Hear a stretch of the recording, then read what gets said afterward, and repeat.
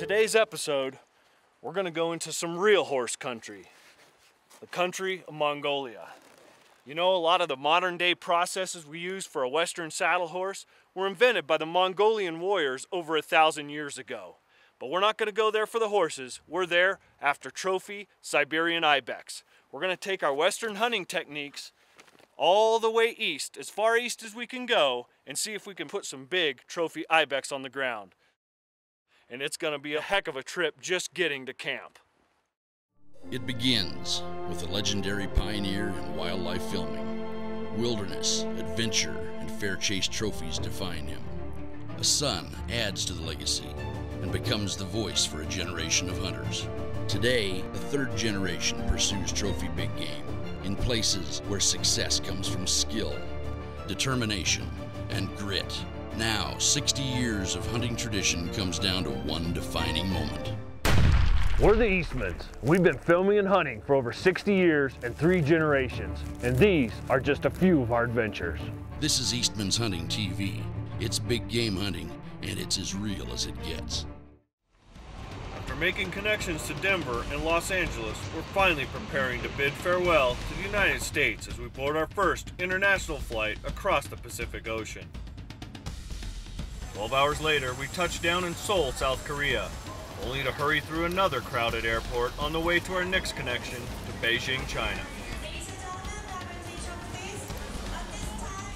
Needless to say, after spending 24 hours straight in the airport system, we're in dire need of some time to recover and get acclimated to the 12-hour time difference.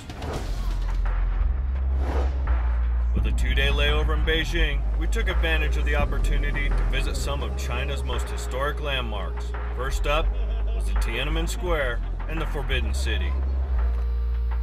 Our last stop in China was at the Great Wall, one of the 8 wonders of the world and home of some of the most treacherous stairways we'd ever seen.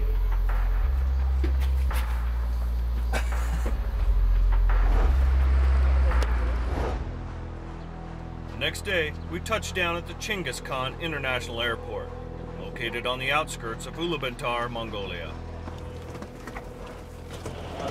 One last plane leg. There's been 6 or 7 flights on this trip, and this is the last. Out to Altai on a 10-hour Jeep ride, Russian Jeeps up the road, so glad to have the airplane part of this whole thing over with, at least one way anyway. Altai.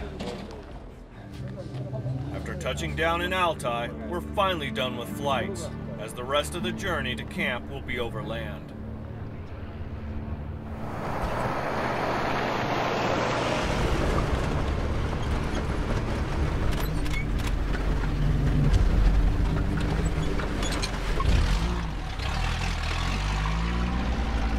The trip across the Gobi Desert in a Russian Jeep is a very bumpy and unique ride. Not so much different than antelope hunting in Wyoming. Bad gas.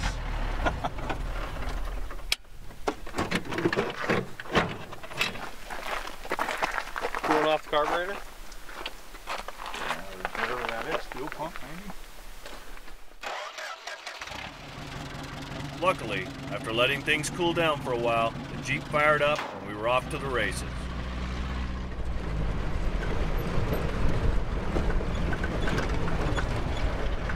Almost 12 hours later, we arrived in camp with just enough time to unpack and get 2 hours of sleep before breakfast.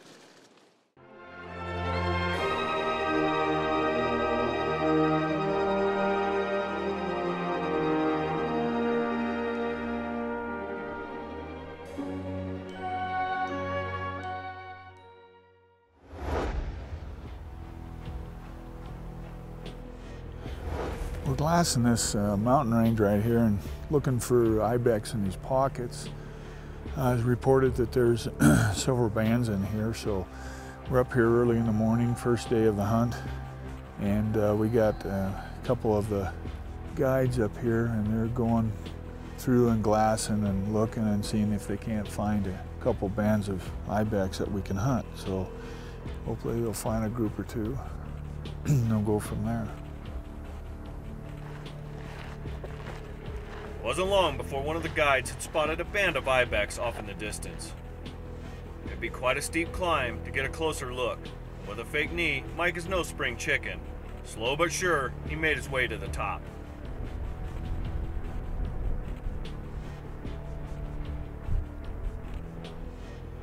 Although they looked over several Ibex, they never located a shooter, so it was back down the mountain they go. The following day, Mike began to feel sick. We still aren't sure how or where he picked something up, but let's just say for the next few days, things weren't pretty. Needless to say, they were forced to fire up the Jeep and take Mike back to camp, leaving Ike to fend for himself. Later that afternoon, Ike and his Mongolian guide were able to turn up a few good billies bedded in the rocks off in the distance. Without a cameraman, Ike was forced to take matters into his own hands.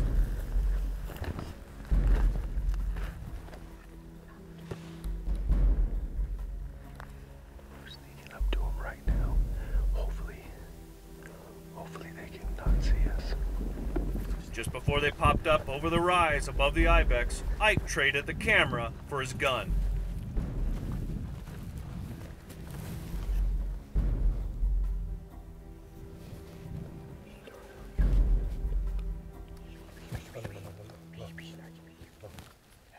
First one.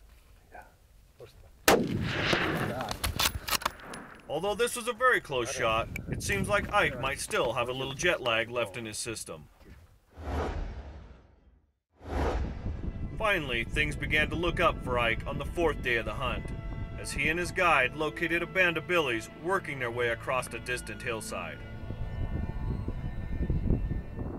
After spending over 6 hours on the move, they finally turned up one of the large billies bedded on a hillside under some rocks and moved him for the stock.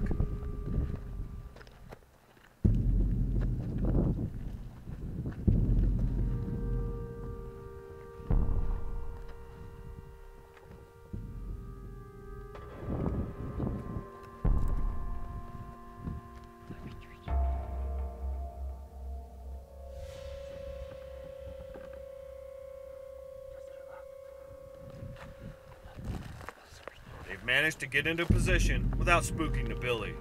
But Ike knows all too well that these Ibex won't stick around long after they've been spooked. He's ready to take the shot as soon as the billy stands up from his bed.